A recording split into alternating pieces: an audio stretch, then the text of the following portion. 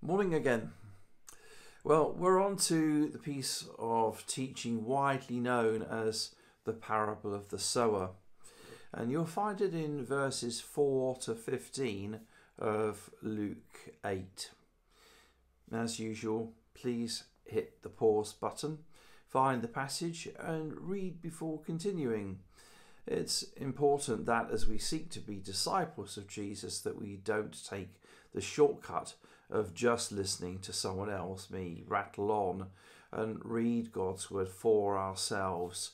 If that's teaching Granny to suck eggs, apologies, but it is important. The context is that Jesus is drawing ever larger crowds from all over the place, but any crowd is going to be a mixed bag of people. I mean, have they all come for great reasons? Well, of course not. Some are going to be idly curious, some are genuinely spiritually hungry, and others probably just fancy a morning off. Though they're in a wide variety of places, spiritually speaking, and like most churches. Jesus knows this perfectly well, but rather than confront everyone directly, he challenges them in a typical rabbinic way and tells his first parable.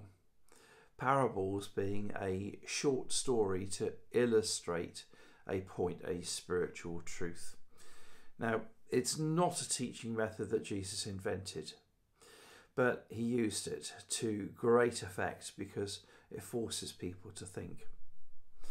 Now, the point of this story is not about the sower, and it isn't about the seed either. There's nothing wrong with the seed. It's top quality. It's God's word.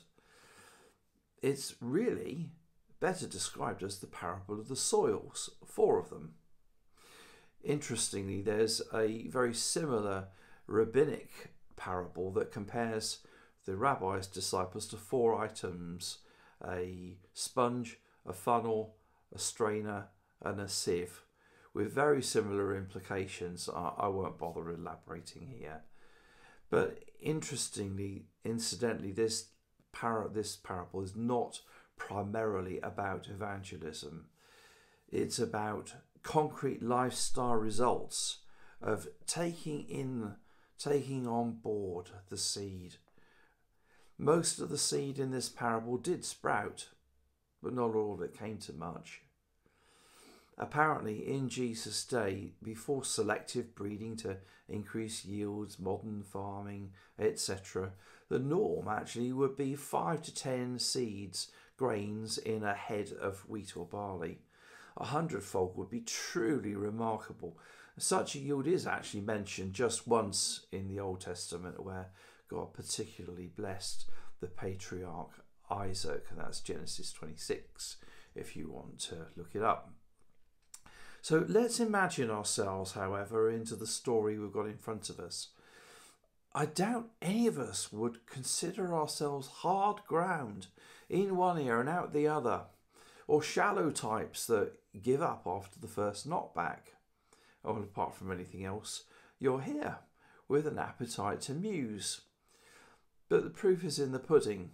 Are we actually growing? And where's the evidence for that?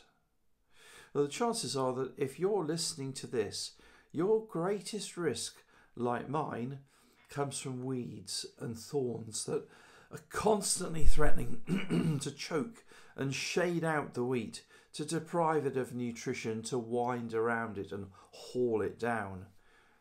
Truth be told, this happens to a lot of us in the busyness of life, and it takes great effort and determination to avoid.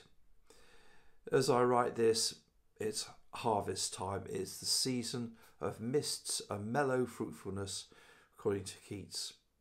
Oh, we had our first autumn mist yesterday morning. So, how's your personal crop these days?